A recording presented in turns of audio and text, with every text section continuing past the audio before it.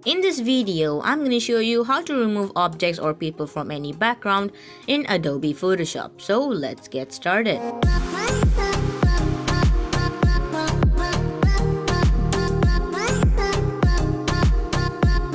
Alright, so here I am in Adobe Photoshop, and here as you can see we got 3 people right here, and we're gonna be removing this dude right here so that we only have these 2 people left on the beach. So first of all, select the object selection tool right here. If it doesn't show for you, just right click on it and select object selection tool from here, and then make sure you have the layer selected on the layers window right here.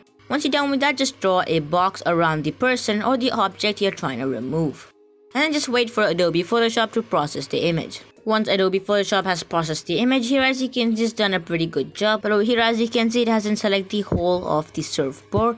So just zoom into the area of the object or the person which Adobe Photoshop didn't select. Here as you can see it hasn't selected the surfboard part right here. Just zoom in, and then over here make sure you have this mode selected right here, and just draw around the object.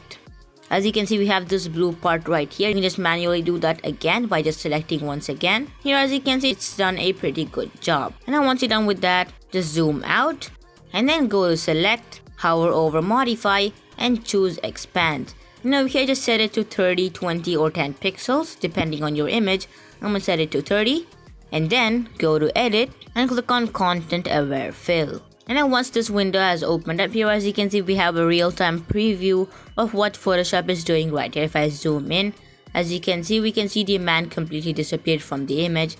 And as you can see, Photoshop has done a pretty good job in removing the person or the object. Now over here you can just paint on the areas where you don't want Photoshop to sample to remove the person. So now what Photoshop is trying to do is that it's sampling the area around the object or the subject and then trying to recreate it within the subject or the object. Now you can just paint on areas where you don't want Photoshop to sample. Let's say there is an image of a car. You can just select that so that it doesn't sample the car, because it doesn't make sense to sample the car and add it anywhere else, because that's not the main thing that Photoshop needs to sample. The main thing is to sample the seaside and this bridge right here, the sky and the sand or the shore over here. And now once you've done that, you can just click on OK and just wait for it to completely do its thing, and then hit Ctrl D on your keyboard.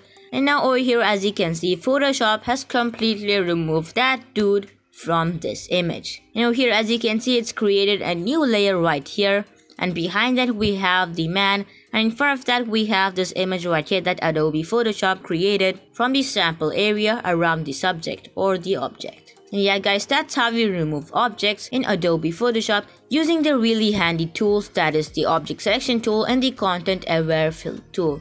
And yeah guys, that's the end of this video. If you found this video helpful, make sure to give this video a like and share with a friend. And if you have any queries, you can put them down in the comment section below, and please hit the subscribe button to support me. Till then, see you later. Thanks for watching, and I'll catch you in the next one. Peace.